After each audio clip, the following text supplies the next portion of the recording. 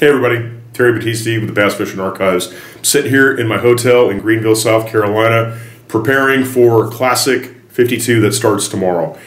Today I spent most of the day at Media Day talking to the anglers.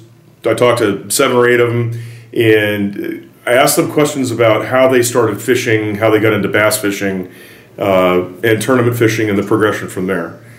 So what we're going to do is we're going to listen to what Greg Hackney had to say about how he got started in his bass fishing career from the time that he may have been too little to even know that he was fishing. So, Greg Hackney.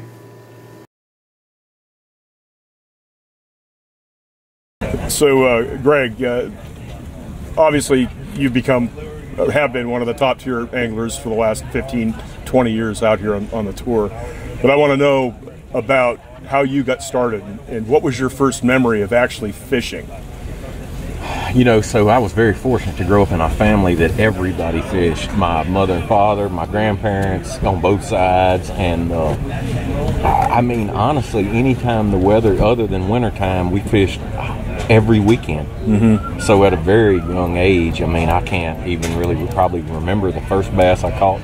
I have memories of the first couple. I remember the first one I remember catching on a spinnerbait, on a chartreuse spinnerbait. It was about a 2.5 pounder. I caught on Zebco 33 in a pond. I just remember how hard it fought. I remember watching it in the water, and I don't know. I guess I was meant to be a fisherman because, like I said, I've been fishing since before I could remember. Was that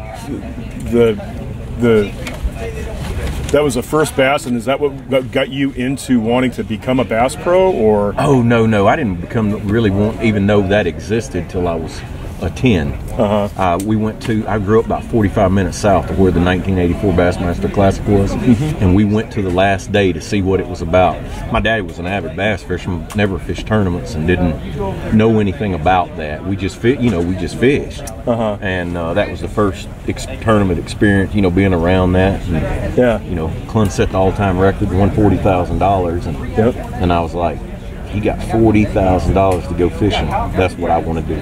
So it was at that 84 Classics what changed your... That's it. And then so what was your pathway to start fishing tournaments at that point? So later on that fall, I fished in a youth tournament at 11. I turned 11 September the 1st. That Classic was in August. And they had a Stuttgart Bass Club was having a youth tournament, and I fished in it. Didn't catch one. Never caught a bass. They not too long ago, the guy who was at the time the president of that club sent me a newspaper clipping, a picture of it with me standing in the line with all those boys that his son actually won. I remember too because he got a really nice reel and he caught like one bass and won the deal. And I guess after that I was hooked. My father and I, we started fishing, some team tournaments, big bass tournaments then.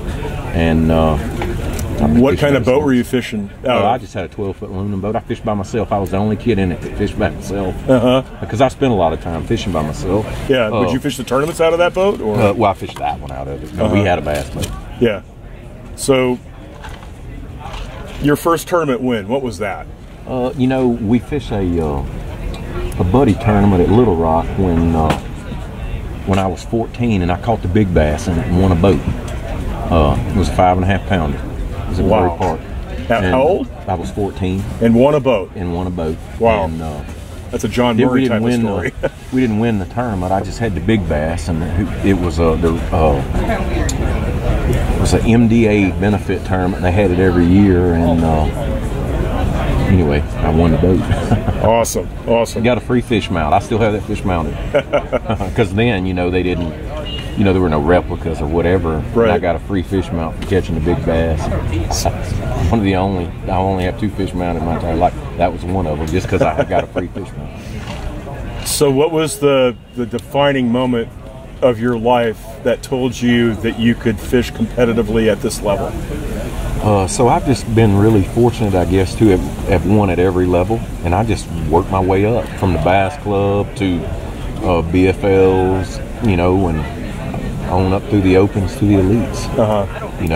So it was just a steady progression. Yeah, I had a lot of success at home. I fished a lot of tournaments growing up, like when I was, really from 16 to 25 that, and won a lot of money fishing at home. I mean, a couple years at home, I won $100 grand, just fishing local tournaments. So I just, it was one of those things. I really enjoyed it, and I was very fortunate again to grow up in a family that supported me 110%, because they all fished and thought it was cool.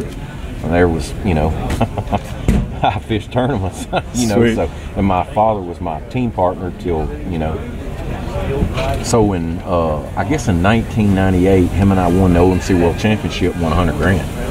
Wow. And that's when I started fishing, I started fishing like the Everstarts, and then I qualified for the FLWs, and just, and the year before that I'd won a BFL regional the fall before we won the OMC World Championship. I had a pretty good pocket full of money to start, fishing out. Yeah, it's just cool.